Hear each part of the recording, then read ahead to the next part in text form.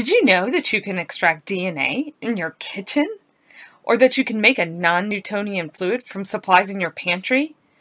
Or that you can do chromatography using materials from your hall closet? Welcome to the Teaching Science at Home show. I'm Paige Hudson, and today we're breaking down the complexities of teaching science into building blocks you can use at your home.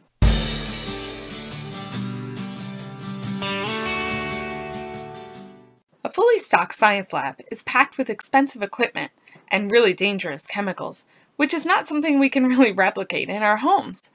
But with a little bit of magic from our kitchen and the hall closet, and probably the laundry room too, we can make some really cool science experiments in our homes. Today we're going to chat about how we can use our kitchens as our science labs.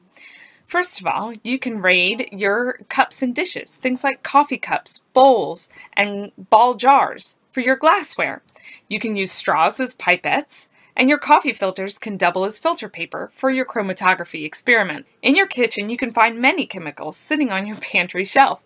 Now granted, these are weaker and a bit safer than their lab counterparts, but still we can do lots of acid-base experiments and make crystals on our kitchen countertop. So if you want to use an acid from your kitchen, things like lemon juice or soda or vinegar.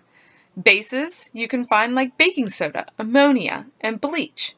And you can make an indicator from cranberry juice or red cabbage juice. That is if you don't want to mind stinking up your kitchen a bit when you cook the cabbage. You can make crystals from salt, from sugar, from borax and Epsom salts.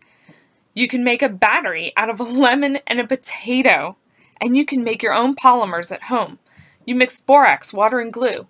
Or you can mix cornstarch, a little bit of oil, and some water and heat it up. And you can make your own bioplastic in your microwave. What about purchasing that expensive equipment? Well, the one piece of equipment that I recommend you investing in as a homeschooler is a microscope.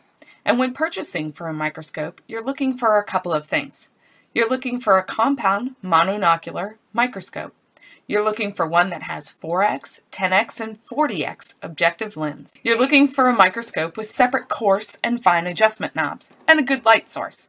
The best light sources are LED or fluorescent bulbs. Do not get one with mirror illumination, as they're very difficult to adjust. Most microscopes like this you can find for around $100 or less. But if you really can't afford a microscope, you can always Google the image you're looking for. Just type in the subject name followed by microscope image, and tons of options will pop up for you to view.